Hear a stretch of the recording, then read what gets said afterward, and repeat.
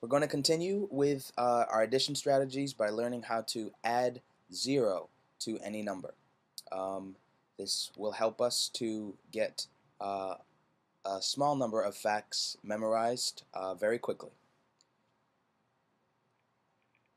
Okay, so 0 is a very interesting number because 0 was actually the last number, the last of the digits to be invented, as we talked about in class.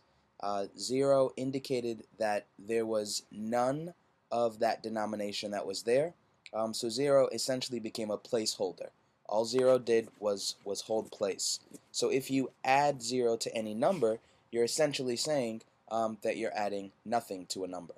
So the answer will be the same exact number that you are adding 0 to. For example, let's move here. We have the problem 3 plus 0.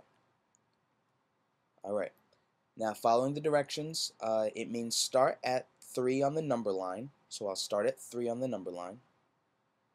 That's what 3 plus 0 means. 3 plus 0 means start at 3 on the number line, go to the right 0 numbers, 0 whole numbers. So I'm not going to go to the right at all because it tells me to not go anywhere. So the answer that I get is 3. This is a very important tool in mathematics, a very important property. When you add 0 to any number, you will get the same exact number. So if you add 0 to an addend, the answer, which is the sum, will be the addend. Okay? Let's look at some problems to see this, just to practice it out. 7 plus 0 equals 7. Okay? Just so you can see it, let's picture that we have seven circles.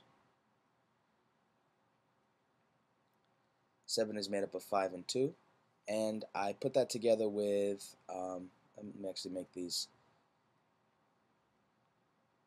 dots so you don't confuse them as zeros. Okay, so we have 7 plus 0, and this is the 0 dots that I have now. How many dots do I have all together? I have 5 dots here and 2 dots there, so I have 7 dots. 7 dots all together. Next, what is 4 plus 0 equal to? 4 plus 0 is equal to 4. Okay?